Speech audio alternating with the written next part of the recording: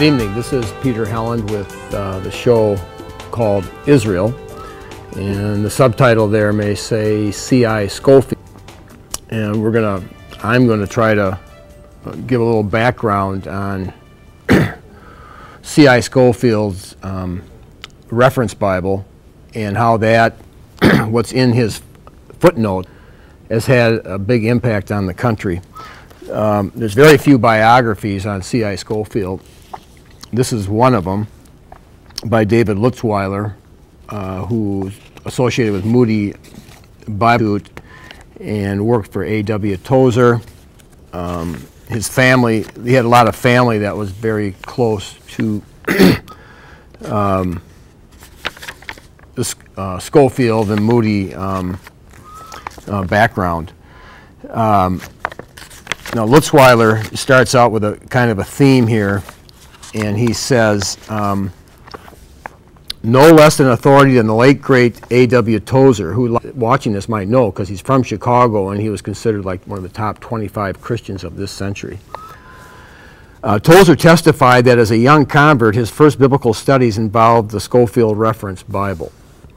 And John, who some people watching may know, he's one of the most influential preachers in the country, said, I think his dad and his grandfather were dispensationalists, which is another word for followers of the theology of C.I. Scofield. He says he was raised on nothing less than Moody Press and Scofield's notes. There's a joke about that. Tozer says, as Tozer puts it, he was weaned on the Scofield Bible. Nevertheless, Tozer eventually came to reject its Darbyite theological system of dispensationalism and Zionism, and stated on more than one occasion his opinion, quote, that one of the greatest spiritual disasters ever to hit the Christian church in the 20th century was the publication of the Scofield Bible.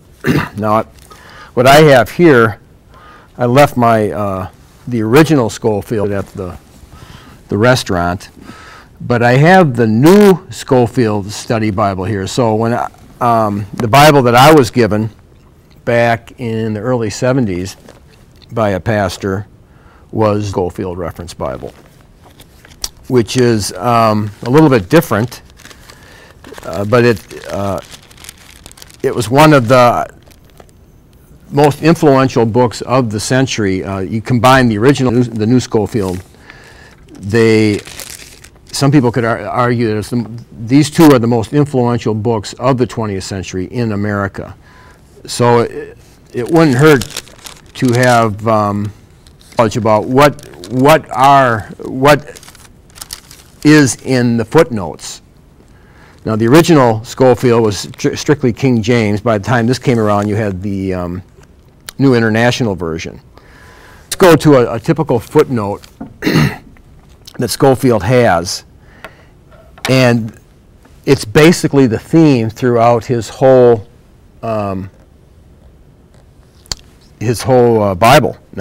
This is out of Genesis 12:3, and this is one of the for dispensationalists, and I use the word, most people that are dispensationalists have never even heard the dispensationalist. It's a theological term.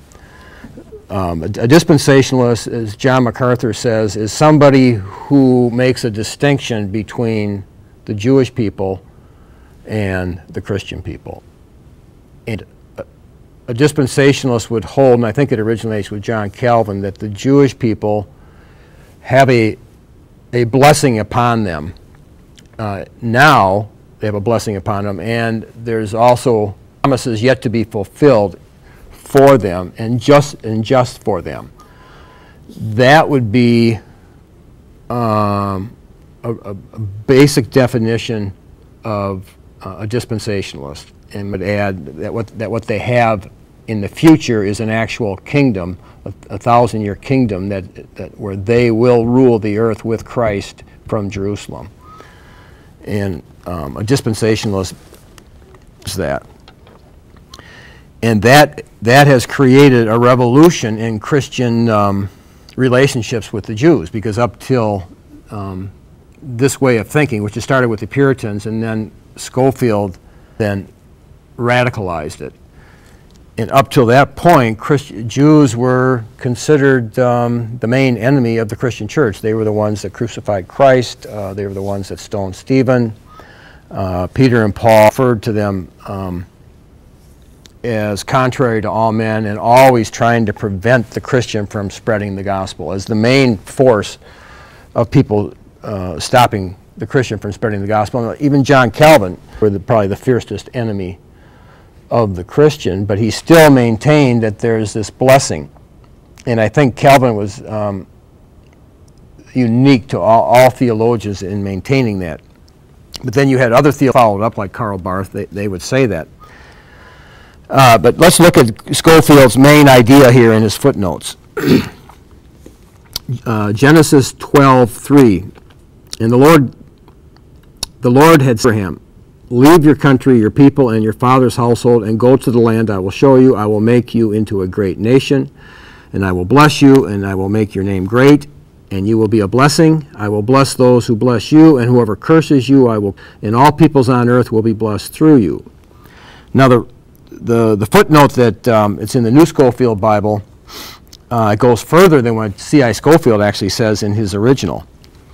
But here it says here, in the footnote, promises to the Gentiles. I will bless those who bless you. Genesis 12:3. Those who honor Abraham will be blessed, and whoever curses you, I will curse. This was a warning literally fulfilled in the history of Israel's persecutions. It has invariably fared ill with the people who have persecuted the Jew, and well with those who have protected him. For a nation to commit the sin of anti-Semitism brings inevitability. The future will still more remarkably prove this principle. You can find book after book. Here's a book, As America Has Done to Israel, the result, massive national disasters. In other words, he's going through page after page pointing out one natural disaster, and he says this natural disaster here corresponded with a bad foreign policy by America. So every time America had a negative foreign policy regarding the Jews, God hit America with a natural disaster, whether it's an earthquake or a hurricane. And he's got a whole book. This is John McTernan. He's got a whole book. I've listened to his argument on DVD. You can. It's going to be on the internet. And this is just one of many books. Here's another one. Wars and Rumors of Wars, Iran and Israel, Mark Hitchcock. He has the same theme, that if we mistreat the Jews, God punish us. Here's another one, God's promise and the future of Israel.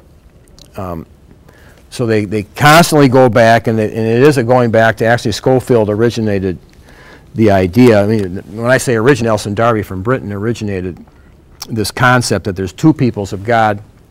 God has two separate peoples, the Jewish people and the Christian people. And the key to the Christian people is that if they bless the Jews, then God will bless them. But if they don't help the Jews and fail to bless them or even curse them, then they'll be cursed. And in fact, they take Matthew 25, where it talks about the sheep and the goats. Scofield takes that and declares that the sheep are not individuals and the goats are not they're nations, and whenever a nation fails to treat the Jew right, then they are like the goats and they'll go to hell. And you got some people say the nation or individuals, in fact, they'll go to hell. So and you go to hell not because of how you treat the least of these, Jesus said, what you do to the least of these my brethren, that means people in the faith, you do as unto Christ. Scofield takes that and says that's referring to Jews, because brethren means his physical brethren. Now, one way to test the spirits to see if what I'm saying is true, and I'm not assuming because I'm saying you're saying it must be true. No. This is something that I think is worthwhile for you to get on the internet and to explore this. If you want to go into look, he starts out not only with what Scofield taught, but he goes into his character. Now, so there's one section here, but Scofield's biographical entry in Who's Who. Now, Who's Who, you don't really hear people talk about Who's Who as much, but when it was Who's Who was for only really successful, popular people. And Who's Who would have a condensed form of what this person had done, and it's always submitted by that person. So C.I. Scofield submitted his resume in a very shortened form to the Who's Who book. So it's obviously it's prima considered fact.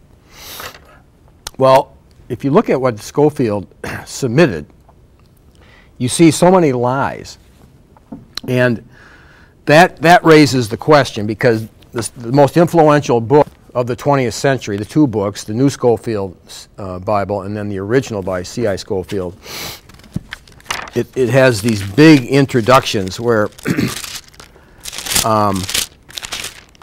let me see here how he does this. And it starts out with the people who wrote it, and there's all these doctors, okay? Editor, C.I. Scofield, okay? Now the new one has, for example, has Frank 1, 2, 3, 4, 8 presidents of universities. Now here's one, Alva J. McLean, Emeritus, Grace Theological Seminary. Grace Theological Seminary was founded strongly on C.I. Scofield's notes, as was Dallas Theological Seminary. A guy named Schaeffer started it, but he was a mentor to C.I. Scofield, and you can still hear Schaeffer's sermons, basically saying that the greatest teacher that he thought on the earth was C.I. Scofield. But when you look at C.I. Scofield, and when you hear the fact that there can be such thing as false prophets and false teachers, Jesus is constantly warning us out for false teachers and false prophets. Now, if you look at C.I. Scofield himself, and I don't want to be dogmatic, but for sure, in my opinion, he would be a false teacher. And let me explain possibly why. Here's what he submitted to Who's Who. Now we can also go into what he submitted to the Presbyterian Church, because he was a Presbyterian minister, which also had similar abbreviated biography. It says here, Scofield, Cyrus Ingerson, clergyman, born Lenawee County, Michigan. It's up by Adrian, Michigan. August 19th, 1843.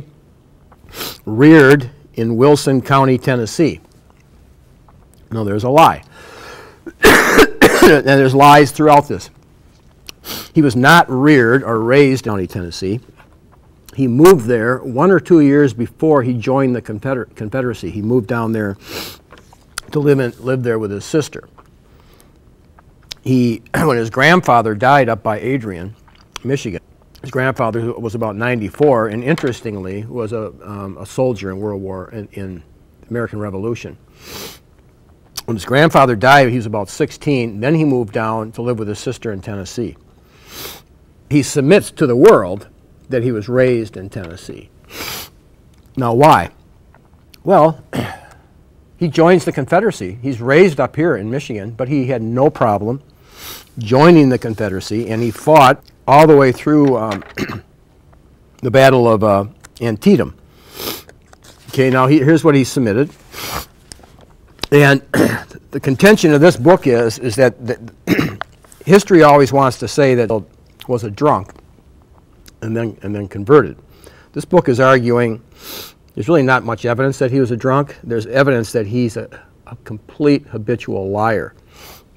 And he was thrown in jail and prison many times for forging notes to make money. Okay, so here's what he submits. He says this.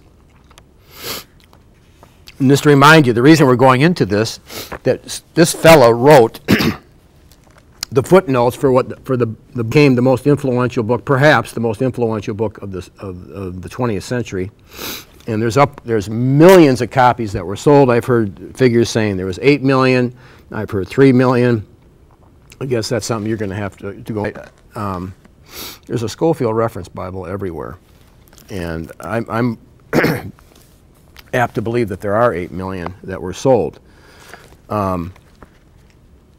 So it's privately fitted for college, but university studies interrupted by breaking out of Civil War. Well, that's a lie, because there's no evidence he ever went to school, but he was like homeschooled. There's no evidence he went to anything past high school. He was privately fitted for college, but university studies interrupted by breaking out of Civil War. Never went to a university. He did become a lawyer, but lawyers were self-taught, like Abraham Lincoln. He married Hetty Van Wart of Ypsilanti, Michigan on July 4th, 1884. That's a lie. How is it a lie? Don't forget, Abraham lied when he said Sarah was his sister. Now, Sarah was his sister, but he still lied, because he wanted the impression that he was not married to Sarah. Sarah was his half-sister, and he was married to her. He's trying to give the impression here that he's never been divorced. Well, Scofield was right after the Civil War. He married a French lady in St. Louis, and they had 3 children. And he abandoned her. And during the abandonment, he's thrown in jail and forging notes. He wrote up a false mortgage note to steal money from his older sister, from his wife's mom, and so he writes in here he's married to Hetty Van Wart. Well, he fails to say that he was divorced right before he married her. In fact, he says the marriage was July 14th, 1884. That's not when he was married. He was married 3 months prior to that. He just wrote that in there because it was going to look suspicious if he was married right after the divorce. So he lied there. And then he says, private with Company H, 7th Tennessee Infantry, May 1861, to the close of the Civil War. That's a lie. He did not serve in the Tennessee, the 7th Tennessee Infantry. Close of the war. He quit after the Battle of Antietam, which was 1862. He put in a letter requesting that he be allowed to leave, because he said, I'm really a northerner, and I'm sickly, and I'd like to, and they did let him go. But he lied and said he fought to the end of the war. Then he lies again, and he says that he served in the Army of Northern Virginia under General Lee. Well, he's lying because he's trying to give the impression that he served directly under General Lee in some fashion. Well, everybody that was in the Army of Northern Virginia had Robert E. Lee as, in some fashion, over them. Then he says, and awarded Cross of Honor for valor at Battle of Antietam. That's a lie. The Cross of Honor was something that was given out in about 1900 by the Daughters of the Confederacy. There's an organization, United Confederacy, created a purely honorary award, a general expression of gratitude for every soldier who had served the South honorably. But Scofield wants to say that that medal that he got, that everybody got in 1900, that he got for fighting in the Battle of Antietam. So he lied. It says he was admitted to the Kansas bar in 1869. He was a member of the Kansas House of Representatives from Atchison and Nemaha counties, 1870 to 1871. He was appointed U.S. Attorney for Kansas by President Grant, 73. He was only 30 years old, or 29. He's one of the youngest U.S. Attorney Generals of any state. Now, what he hides there is that he only lasted 6 months and then by Ulysses Grant, because he had a habit of constantly lying and forging notes and cheating, that he had to flee the state and run to St. Louis because he was doing that. So he only lasted 6 months. So he gives the impression here that, you know, that appointment lasted a lot longer than 6 months. Then he has here converted religion at St. Louis in 1879. There's a real problem with his conversions. Some stories have him being saved. Women came in to minister him while he was in prison. That was the kind of the original idea how he got saved. That was the more popular one, or known one, because that's probably what really happened. But he didn't want people to think that he was in jail or in prison, and so they fabricated the story that he was in the office of some well-known Christian lawyer, and the Christian lawyer led him to Christ, and that this was happening while he had a very, you know, good law practice in St. Louis. Well, the fact is, when this happened, according to the research of this author, didn't even have an office at all going on in St. Louis. There was no office whatsoever. He had left it. So he is lying. There is a lie behind this. It says he writes that he lectured extensively on Bible subjects in Europe and in America. The Europe can't be really proven that I know of. And then he says he has one home in Ashuelot, New Hampshire, and another home at the Lotus Club, New York. Now, he was a member of the Lotus Club for maybe 20 years, and the Lotus Club was a very prestigious New York club that had a lot of Jewish Zionists. And the conclusion of this author, and the only other book that I know that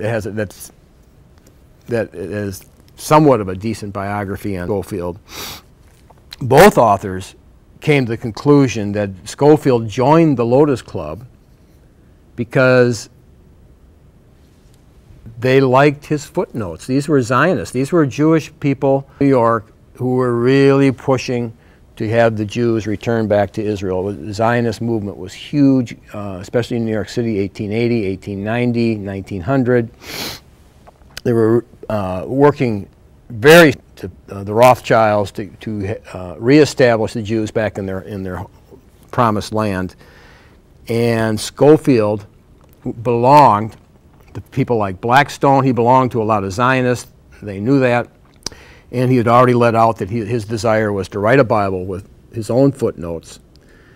And you see, miraculously, in a sense, they hook him up with the printing press, probably the world's most famous printing company. And so Oxford, if you look at any Scofield Bible, they have the patent on the Scofield name, and it's called the Oxford University Press. They published, and he points out that in World War I they would have gone under because the economy was so bad during the height of that war, and it was the Scofield Bible that saved them. And he writes here, I conclude that when Scofield joined the Lotus Club, it was not for merely having a place to stay.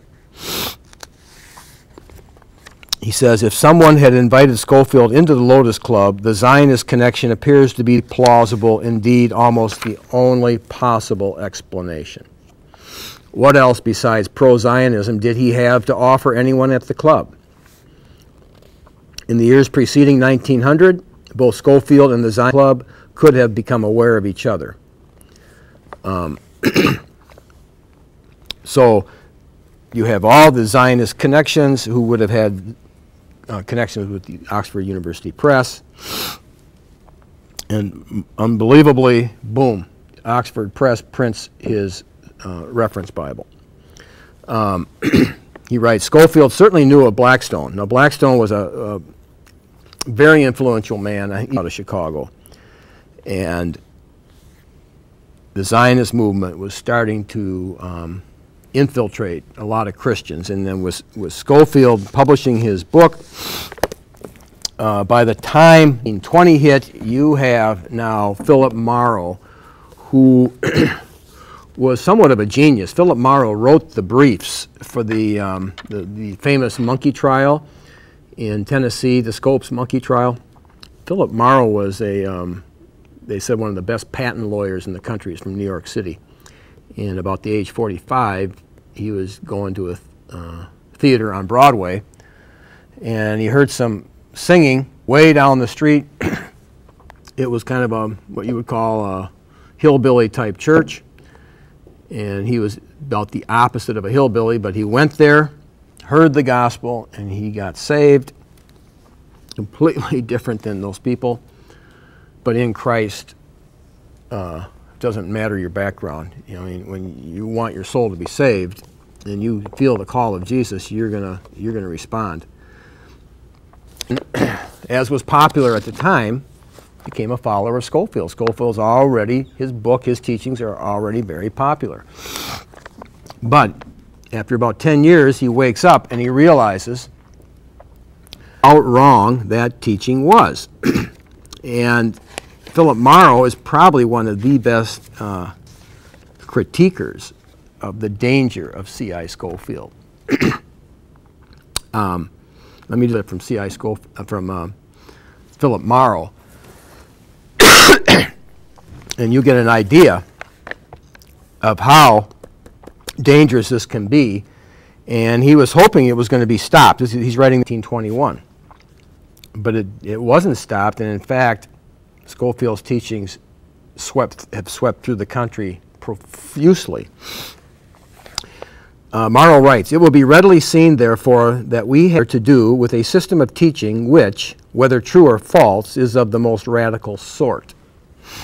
Hence, if true, it is most astonishing that not one of the godly and spiritual teachers of all the Christian centuries had so much as a glimpse.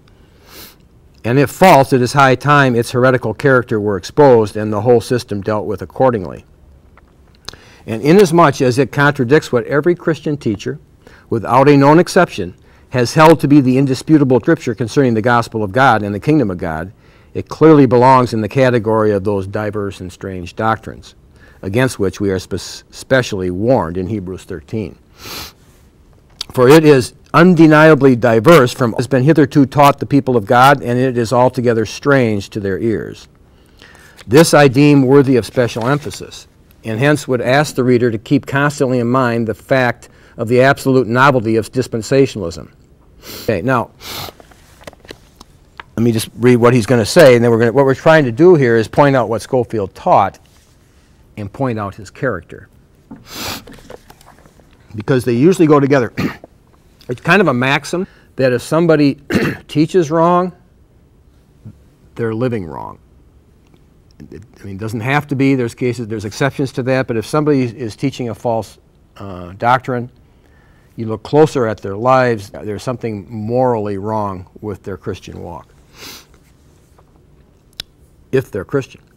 Then, as to what this modern system of teaching is, it will be a surprise to most of those who love the Lord Jesus Christ that in respect to the central and vitally important subject of the kingdom of God, 20th century dispensationalism is practically identical with first century rabbinicism. The Jewish rabbis, rabbinicism, Jewish rabbis, what they taught. So he's saying what the Jewish rabbis taught at the time of Christ, the rabbis that crucified Christ, the New Testament says they crucified Christ. What Scofield is in his notes is the same doctrines. For the cardinal doctrine of the Jewish rabbis of Christ's day was that, according to the predictions of the prophets of Israel, the purpose and result of the Messiah's mission would be the reconstituting of the Jewish nation, the reoccupation by them of the land of Palestine, the setting up again of the earthly throne of David, and the exaltation of the people of Israel to the place of supremacy in the world. Just went to a Friends of Israel conference this end of July in Winona Lake, Grace Theological Seminary. And they kept repeating that kept saying that the goal of history is the establishment of the 1,000-year reign where the Jews rule with Christ from Jerusalem. They rule the earth for 1,000 years. And everybody is in submission to the Jews, and they were kind of making a joke about it, that that is what's going to happen. That's what the rabbis taught at the time of Christ, and they crucified Christ because he said, no, that's not what's supposed to be, and the kingdom of God is righteousness, peace, and joy, and the Holy Kingdom of God is within you. You have to first, the kingdom of God is a place where there's no sin, and sin starts in the heart, so Jesus came to clean our heart and restore paradise, where Adam and Eve allowed sin in. And when paradise is restored, there will be no sin. So Jesus came to die to clear up and solve the sin problem, not to set up some fantastic Davidic kingdom where the Jews held all the power over everybody else. Now, seeing that a doctrine is known by its fruits, let us recall what effect this doctrine concerning the kingdom of God had upon the Orthodox Jews who so earnestly believed it in that day. And in view of what it impelled jealous men to do, let us ask ourselves if there is not grave reason to fear its effect upon the Orthodox Christians who hold and zealously teach it in our day. Now, Matt Eby comes on my show a lot, and he thinks, and he was raised completely in this under Scofield teaching. He went to Moody, which is a Scofield church. He went to Wheaton, which has a Scofield background, and he went to Gordon Conwell.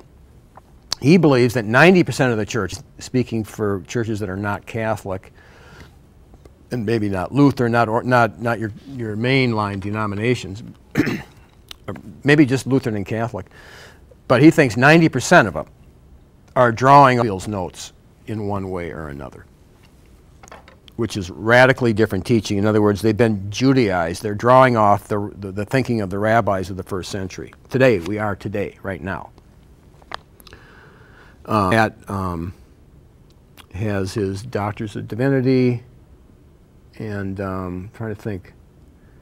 He was working on his PhD. He came very close getting his PhD, and I don't know the specific details, but Matt is very well learned, and so when he says something like that, he's careful not to be mistaken. But the effect then was that when Christ came to his own people, proclaiming that the kingdom of God was at hand, but making it known that it did not correspond at all to their idea of it when he said, my kingdom is not of this world, and taught that so far from being Jewish, it was of such sort that a man must be born of the Spirit in order to enter it, then they rejected him, hated him, betrayed him, and caused him to be put to death.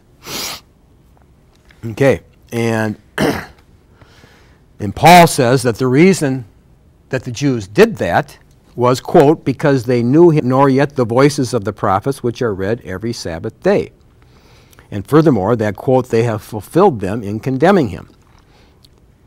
Okay, and then he writes, this plainly declares that it was because the Jewish teachers had omitted the messages of the prophets, that they were looking for the restoration of their national greatness, instead of that which the prophets had really foretold, a spiritual kingdom ruled by Jesus Christ of the seed of David raised from the dead. That is what most, if you turn on the Christian radio, you're going to get David Jeremiah, you're going to get Chuck Swindoll, you're going to get Vern McGee, you're going to get Chuck Smith, and I grew up after the age of 20, constantly listening to Christian radio. And I was oblivious to how pro-Israel and pro-Jewish I was, but I was getting sermons constantly and from pastors constantly, and most of the books that I read in Christian bookstore were reinforcing the idea that there's this blessing on the Jews or God's chosen people, and that if you bless the Jews, you'll be blessed. Now, that came from C.I. Scofield. And when you look at C.I. Scofield's character, you see that he was a patholog. He lied all the time. He talks. Here's the part on the doctor. He's talking about now. How did he call himself Dr. Scofield? It says here that first use of doctor, which later became specifically DD, is one of the many questionable aspects of Scofield's career. There are good reasons to conclude that his DD was self-awarded. He merely added his name. I mean, it's unbelievable. If you go to the hospital and I want to see Dr. Smith, you assume that he earned the degree. He just didn't declare himself doctor. Well, that is exactly what Scofield did. One reason is that no school ever has been found that awarded it. Another is that it was only in the previous 4 years that he had begun to write and publish a few things, none of which was remarkable enough to be recognized for such a degree, which is honorary.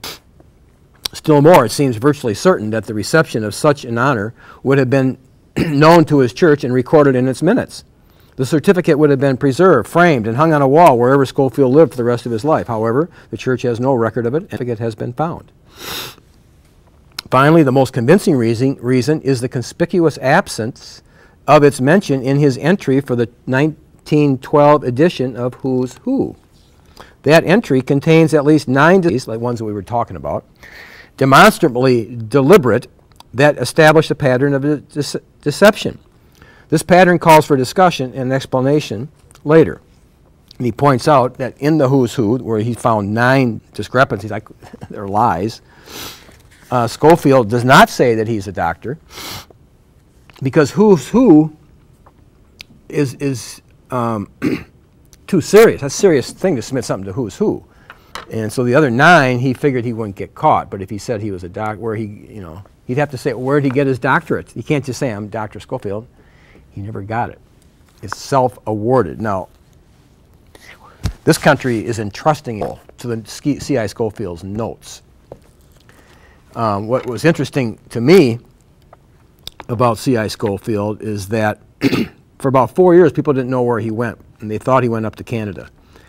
And a friend of David Lutzweiler did a Google computer search on all the newspapers in the United States and to see if the name C.I. Scofield came up.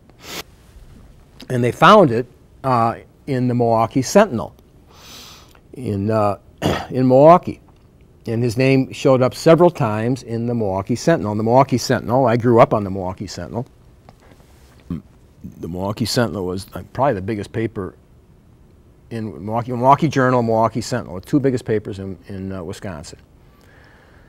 And when I was younger, I was a fanatical Milwaukee Braves fan, 5, 6, 7, and they'd have a happy Indian or a sad Indian if the Braves had won or lost. And I only read the sports page. I didn't see any sense why anybody would read anything but the sports page. That's just how I thought. But for other readers, you had local news. There was Horicon in Wisconsin, Juneau and Horicon. They're 2 small cities. They're about 60 miles, 70 miles from Wisconsin, where I grew up in Wisconsin Dells. And for activities that were going on in Juneau or Horicon, the Milwaukee Sentinel had a little blurb on it. Like maybe here in South Bend, they might have something on Lakeville. And so in about 1879, Scofield gets arrested in Horicon. And that's because he, for vagrage, for being a vagabond, for just loitering around. Back then in this country, and probably most countries, you could not just be bumming around. If you weren't working, what are you doing in our town? You're just, what are you doing here? We're all working and you're just loitering around. Well, you could get arrested for that. Well, he was not just loitering around, he was chasing a female. And he told people that he owned 1,600 acres on a plantation near Mobile, Alabama. And that was put in the paper, if I can actually find it here. Yeah, right here. Let me just read this. It's interesting that they found this on that internet search. Okay, here's the story. The most important of those facts are newspaper accounts in Wisconsin's Milwaukee Daily Sentinel from November through December of 1877 and August through October of 1878. These articles report Scofield's arrests for swindles in Horicon and Juneau, two small towns northwest of Milwaukee during that time. These articles are indispensable for proving what Scofield was doing in those years. These were discovered only in April 2009 by Jeff Dunn, a researcher who used a search engine for old newspapers that was not available until recently. And he said, Dunn is a friend of my brother, James Lutzweiler, who shared this with him. The reports are brief enough to reproduce. The first that follows below from the November 29, 1877 issue gives us the new discovery that Scofield sometimes used the alias of Charles Ingerson in carrying out his con games. We know that the Charles Ingerson mentioned in the account is our C.I. Scofield because his real identity was revealed later in the additional accounts that are quoted below. It shows that also that he was unfaithful to Leah Tyne, his wife, abandoned back in Kansas by carrying on a romance in his new location. Thus, that aspect of his character is consistent with the Patriot story of the later jailhouse romance with a mission worker in St. Louis. So he was a playboy. Here then is the first of the Daily Sentinel news items from Horicon concerning Scofield. So what was written about C.I. Scofield, the most relied upon man for scriptural knowledge of the 20th century. Dallas Theological Seminary was founded basically by Scofield. Scofield was the background for that, and then Schaeffer, who was personally mentored by Scofield, is the actual founder of Dallas Theological Seminary, from which you get Chuck Swindoll, who's a past president. All some powerful names come out of Dallas, and they don't want to know about this. Very few want to know about it, and Peter calls it willful ignorance. Here's what they wrote. A fellow named Charles Ingerson, who for 2 weeks past boarded at the Metropolitan Hotel, is under arrest for vagrancy. The fellow pretended to be the owner of a 1,300-acre plantation, I said 1,600, a 1,300-acre plantation near Mobile, and was paving the way to a union with a fair daughter of the South Side, when his career was suddenly brought to a close by the landlord of the hotel, Mr. Sam D. Maynard, who cared more to save the lady than call him to account for the amount of the board bill. The Metropolitan Hotel is in Milwaukee, but the report is under the Horicon News column because Scofield made that his base of operations. The closing comment of the report above is explained by the later report of December 4th, 1877. Ingerson, arrested on a charge of vagrancy by the landlord of the Metropolitan Hotel, is to be set free. His affianced settled his board bill, and the course of true love will again run smooth. 2 days later, under courts, is the notation Charles Ingerson, vagrancy. Nole entered by the court. Nole contendo, a legal term. Scofield, being a lawyer, may have entered that nole plea on his own, since no counsel for him is mentioned at this time. A year later, as we see below, he does retain a lawyer in Wisconsin to have a warrant that was served on him there. This warrant was for one of the St. Louis forgery cases that still were pending from the years before he fled up to the Milwaukee area.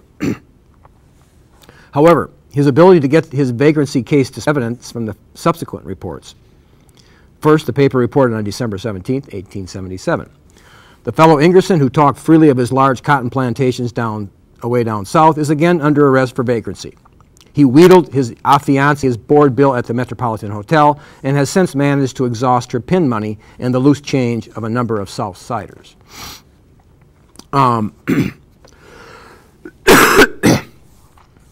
They have a lot more on that, but we don't want to get into the whole thing. Let's just jump ahead here. Just to give you an idea that Scofield, they want to say he was a drunk. What he was a swindler.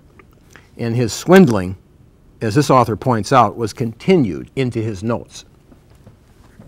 And these are things people don't like to talk about because whole foundations, Grace Theological Seminary, is founded basically off the notes of C.I. Scofield. This is not something they want to discuss. And that doesn't mean people follow Scofield today, like blindly. They've branched off, but the basic idea that it's the Jews you'll be blessed, and if you curse the Jews you'll be cursed, and that God has special promises for the Jews who are not saved. There's a special blessing on them, and there's this future 1,000-year kingdom that the Jews are going to rule with Christ. That's Scofield, and that is still there. Here's what the newspaper says. October 3rd, 1878. Cyrus Scofield, alias Charles Ink, been hanging around here since the 1st of July, and who figured conspicuously at the Metropolitan Hotel in Milwaukee a year ago, was arrested here Tuesday morning on a charge of forgery. Dispatches having been received by Deputy Sheriff A.E. Hardees in St. Louis to hold Mr. Scofield until an officer should arrive to take him in charge. Mr. Hart lodged the gentleman in our county jail where he awaits the arrival of the Chief of Police of St. Louis. 4 days later, on Monday, October, Scofield's past caught up with him again. And this is again in the Milwaukee Sentinel. Mr. Cyrus Scofield, alias Charlie Ingerson, was released from the county jail on Friday with a writ of habeas corpus, but Under Sheriff End immediately served another and took him back again. An officer is hourly expected from St. Louis to take him to that city on a charge of forgery.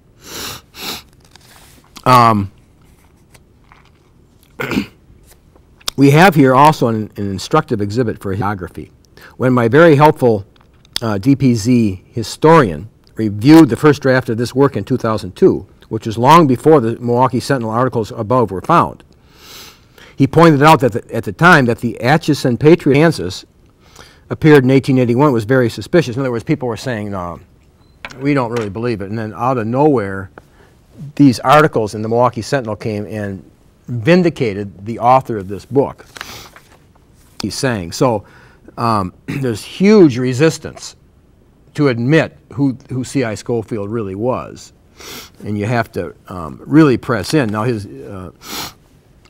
divorce is probably what really indicts C.I. Scofield, because the Bible says if you do not take care of your own, you're worse than an infidel. And C.I. Scofield totally deserted his wife and 3 children.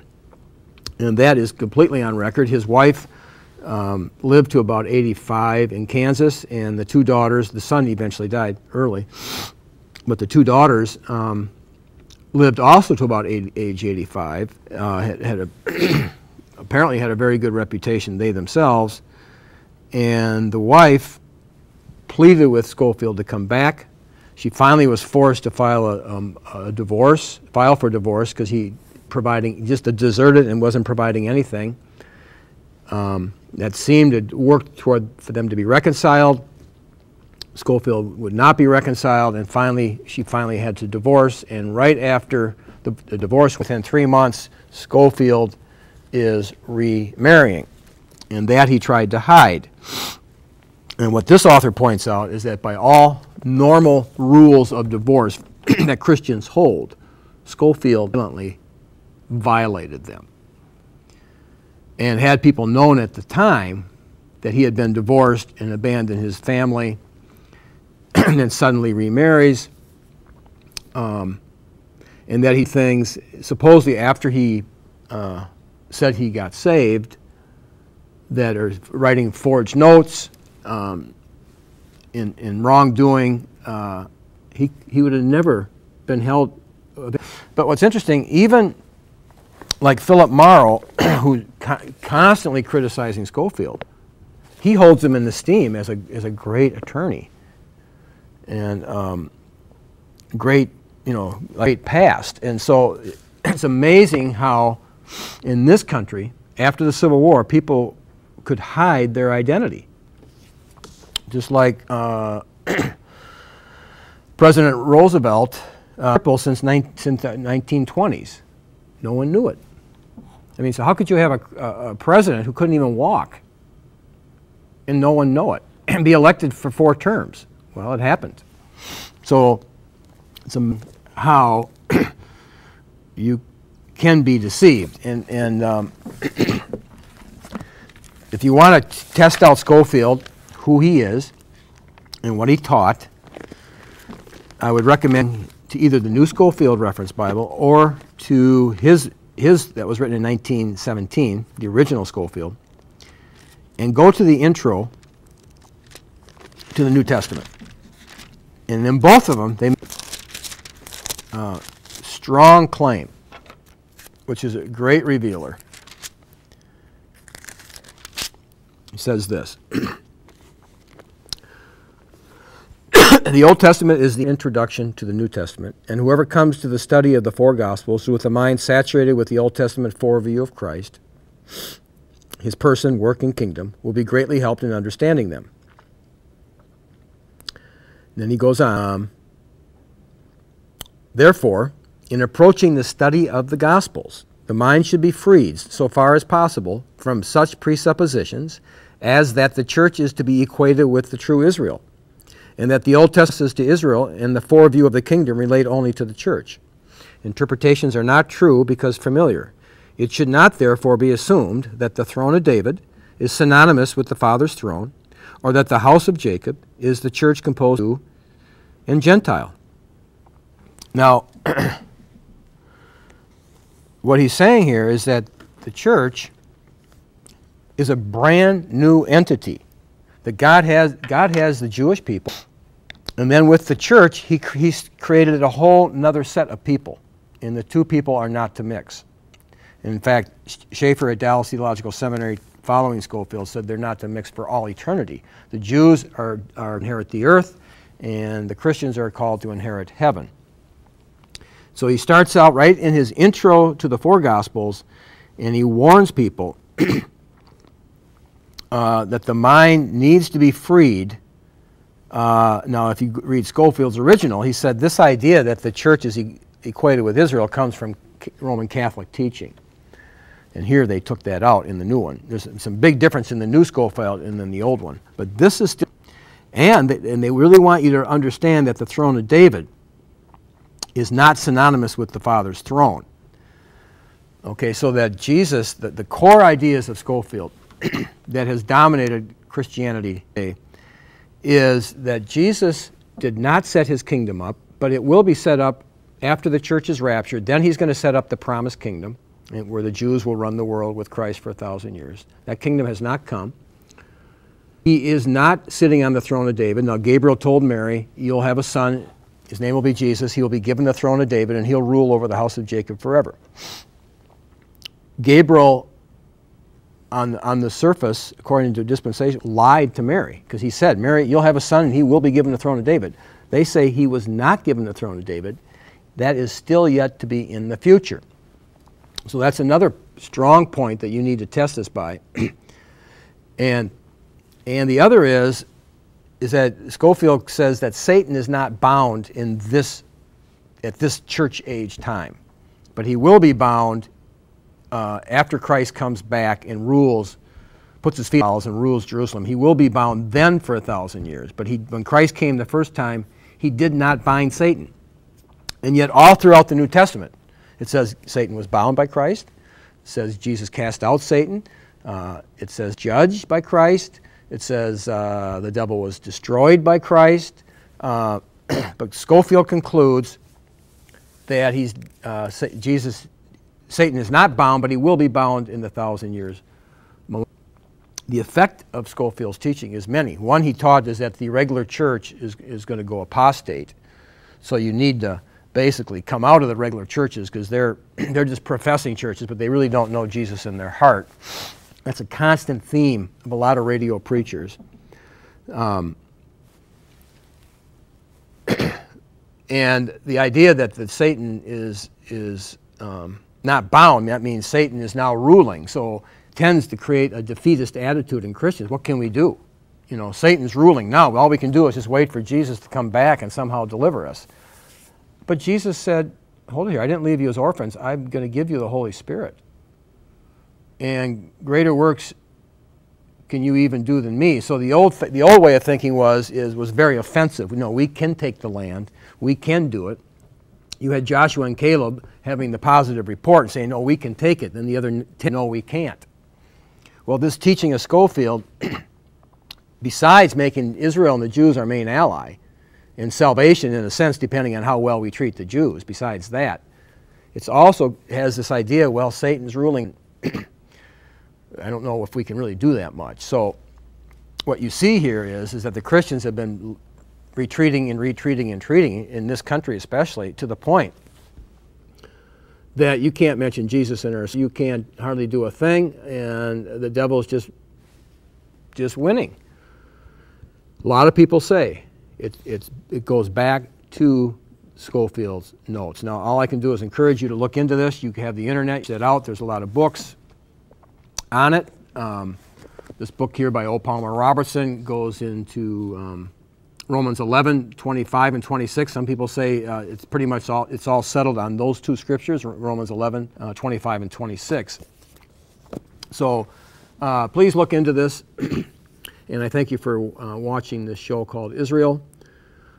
And I hope I've been of some help for you to test to see if they are of God, for there are many false teachers and false prophets out there, and you need to earnestly contend for the faith once delivered. And I pray that you would do that.